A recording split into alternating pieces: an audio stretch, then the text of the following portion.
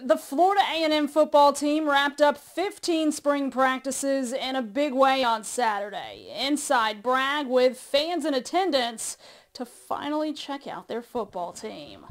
The big question for the Rattlers, who will replace Ryan Stanley at quarterback? Stanley rewrote the record books in his time as a Rattler.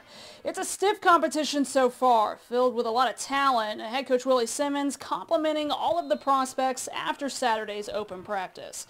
Now it's about continuing that competition throughout the summer. The 15 days, those guys have really competed well, and we know replacing Ryan Stanley was at the top of our list. And we got 4 guys that are battling out right now. We'll add a couple more in the summer, and somebody's got to fill some pretty big shoes in Ryan Stanley. But whoever it is, we feel confident that they'll lead this football team. The countdown is on. Game number 1 for FAMU and their SWAC debut is set for September the 5th.